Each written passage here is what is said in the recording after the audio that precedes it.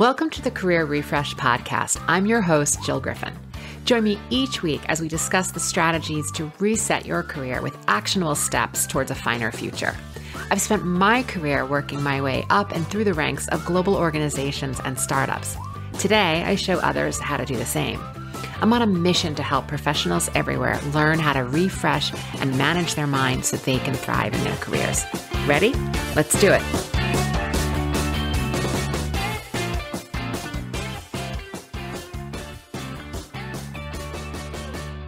Hey you, welcome. I love that you're here exploring how to refresh your thoughts to create a more successful career and life. Today, I have some thoughts and insights I want to share for you around perfectionism and perfectionists. We know them, we love them, we may even be them. Many people take pride in being called perfect or a perfectionist. I mean, who doesn't want to be thought of as perfect or to think of themselves as being perfect? We often want the perfectionist on our project because we know that they're going to add a keen level of an eye or a quality to the work that's being produced. And that sounds great, right? But I'm here to pop the perfectionist bubble. Perfectionism definitely shows up in different ways for different people. And at the core, I'm talking about how you think you need to be perfect in order to be accepted, valued, or to succeed. And it could show up in your thinking in just sort of a general, like, I'm not good enough, so I have to try harder. Or it could also be this idea that you think after you've delivered, you're sort of beating yourself up that you could have done a better job. And you've set unrealistic expectations of yourself and for others when you attach performance and failure to your self-worth. There's a cycle of unrealistic expectations that are really harmful. First, the constant criticism is harmful because it becomes your default mindset. And second, it's harmful because then you're always approaching challenges from a place of failure avoidance. Perfectionists often drop into a cycle of unrealistic expectations that become pretty harmful. First, there's a constant criticism that's harmful because it becomes then your default mindset. And second, there's a thought pattern that's harmful because you're always coming at challenges from a place of failure avoidance. And if you're coming with the mindset of failure avoidance, that creates anxiety or tension, stress, nervousness, general avoidance. And that's the energy then that you're using to create. So you can see where that would be a problem too. So many of your professional and personal challenges stem from perfectionism. If you are a perfectionist, do any of these sound like you? You live in the extremes. In your opinion, there is a scorecard and you are constantly grading yourself if you are either winning or failing. And this can show up because you're either not achieving your goals, because if it's not perfect, you're not going to complete the goal of the task. You don't want to submit it. But it could also show up in things in the extremes that if things don't go your way, you're negatively affected by the outcome. Another way is you only feel good when you get validation from others. And this one's a real woof because if you believe that your validation comes from others, and that you will only feel good about yourself and your performance if you get external validation, then you're always waiting for the fix. It's like an addict. You're always waiting for someone else to tell you that you're okay or you're good enough. And if it doesn't come from within, again, you're always on that treadmill of waiting for validation from outside yourself. Another way is that you're afraid of looking bad or being called incompetent. And then when that comes up in you, you feel fear or apprehension. And then again, that's how you're approaching your work. You could take feedback personally and assume that others are talking about you. You don't realize that you're not the reference point. Your self-worth rises and falls because you believe that self-worth is conditional and is achievement-based. Your identity is attached to achievement and others commenting and validating your achievement. You're always waiting for the compliment, and when it doesn't happen, your mood is affected. Again, this is like the addict needing the fix. Here's another good one. You got rules, my friend, and there is a big fat manual. You may even have a laminated manual and it's spiral bound in your mind, and it's the book of rules of how people should be, behave, and act. That's for yourself and others. But the problem is there's only one person who knows that there's a manual, and that's you in your head. So you're holding yourself and others to a really high standard that they don't even know that they need to hit because the rules aren't made clear to them. And then again, you're grading and scoring yourself and others based on this manual.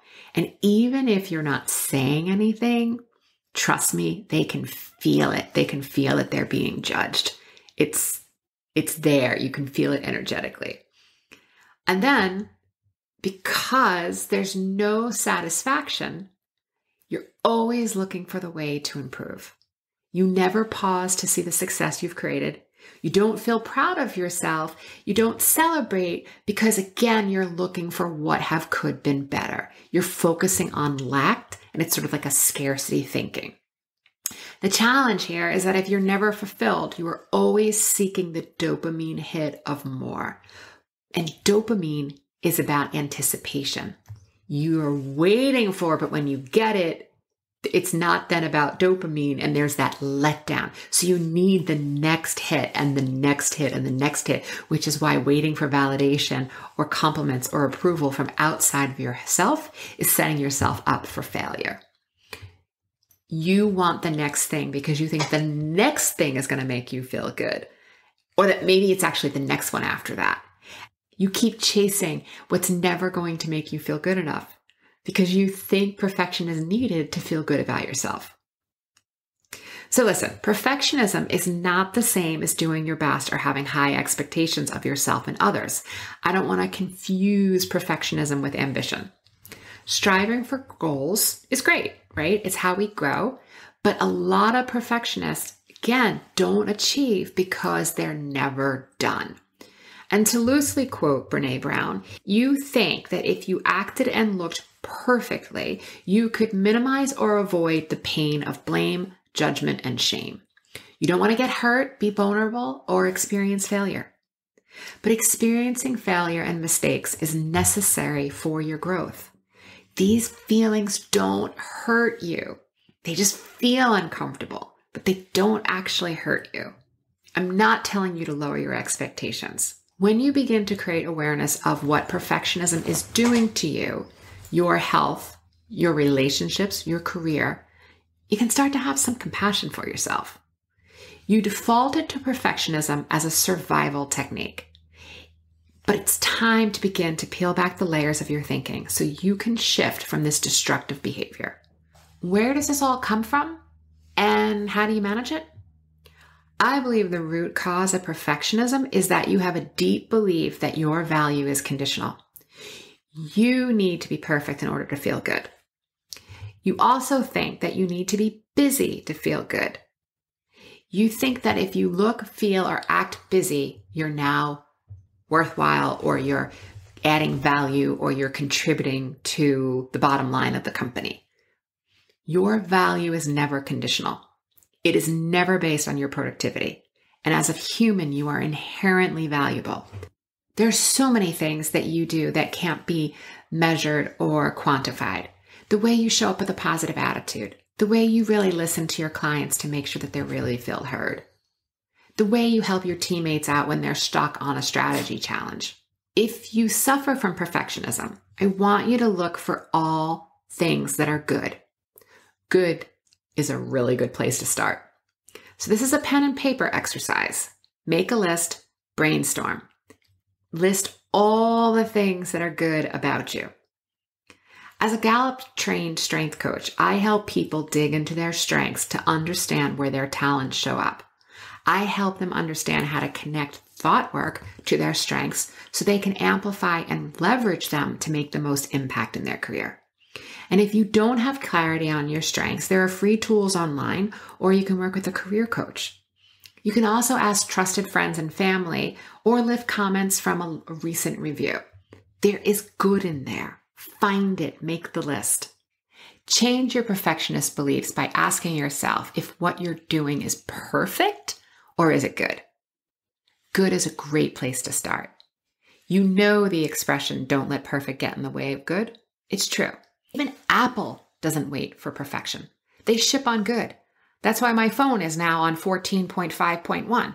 They ship on good and update on the next round when they get more information and they pivot. One of my teachers says that the most unproductive and ineffective behaviors stem from fear or resistance. With perfectionism, you have fear around self-worth. You want others to give you positive feedback so you can feel your value. This is operating on a fear-based mindset. Perfectionists want to control and have a lot of resistance about what's happening around you. Once you accept what is, there lies the opportunity. You're not giving up. And when I say things like I know best from a place of command or control, I'm probably going to miss a lot of details. There are other ways to get what you want. Acceptance allows your brain to pause a beat and allows space for the pivot. It allows you to be innovative, to gather new thoughts, opinions, and to not react from the emotion of resistance. You are accepting where you are, and only then will you find new thoughts and new ways of being. Learning how to create your thoughts and therefore your reality is the secret to a successful career. Trust me. This is what I got for you today. Before I go, who are you getting your support from? I'd be honored to help you with your career challenges. You can learn more on my website, jillgriffincoaching.com. All right, my friends, have a great day, and I'll see you next time. Hey, thanks for listening to the Career Refresh podcast. If you're enjoying this podcast and you want more career and mindset tips, get on my email list by going to jillgriffincoaching.com. I'll also put that link in the show notes. But before you go, please rate and review this podcast as it helps me get the word out to people everywhere so they can thrive in the workplace. I'll see you next time.